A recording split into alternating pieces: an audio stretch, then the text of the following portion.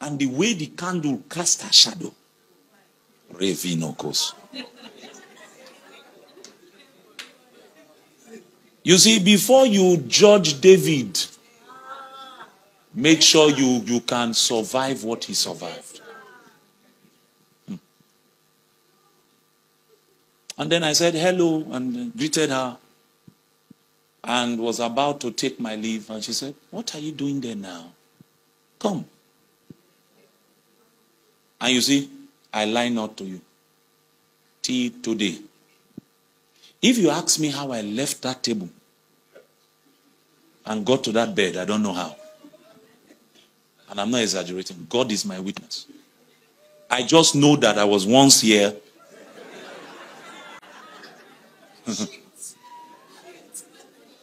And I found myself there. But that's not the whole story.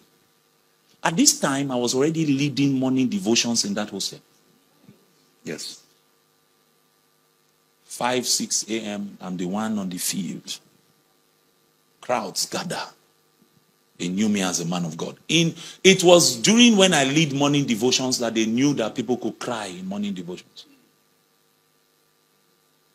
I taught morning devotions and cultists. I was a cultist myself before I got saved, before I rededicated my life. I saw confra people come and meet me in the room and say, Kai, what you said today. I was already leading morning devotions with power, with grace, without microphone. Early hours of the morning, everybody that was on my block will hear my tongues rattle. I must do it 2 hours before I step out.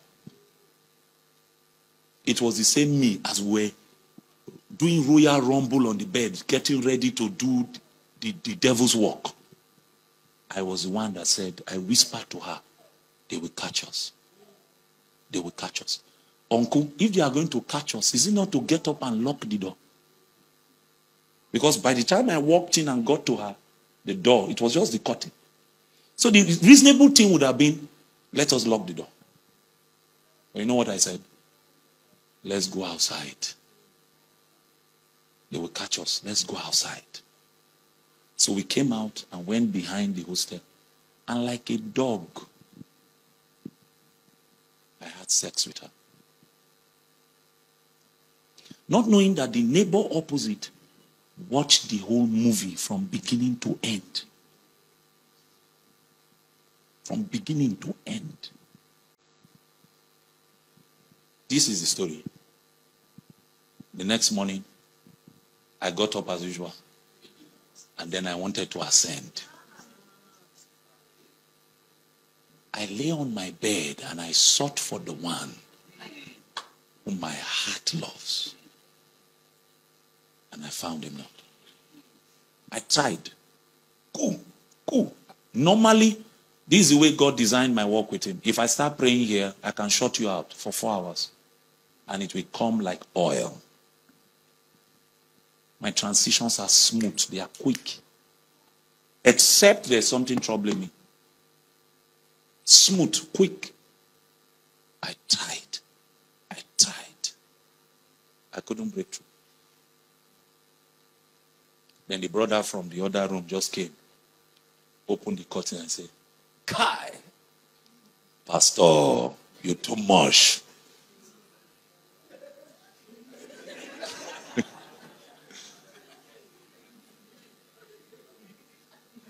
Kai.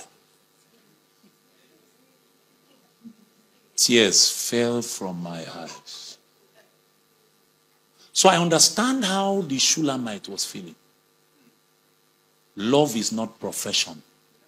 Love is living.